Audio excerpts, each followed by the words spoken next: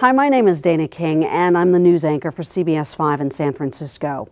In the spring of 2004, I traveled to Rwanda with World Vision. It had been exactly 10 years since the genocide, and it is one of the saddest projects in my career. The horror that we can inflict upon one another is amazing. Pure, unadulterated hate. But I also found people surviving against the odds, willing to forgive and determined to lift their country out of disaster and into prosperity. And one of the most hopeful signs of a promising future, the countless bright, cheerful children I met. I took soccer balls with me to give away, and nothing was more popular nor more appreciated. Because when kids don't have a real ball there, they make one out of plastic bags or even leaves bound together.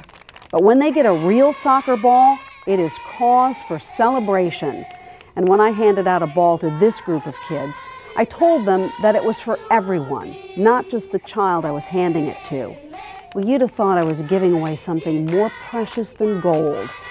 And apparently I was.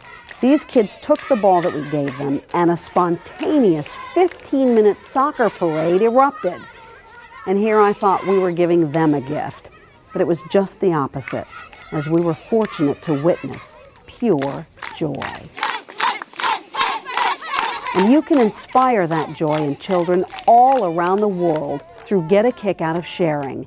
It's a simple way to make the world a better place, and it really is as simple as that. Your generosity will brighten children's lives.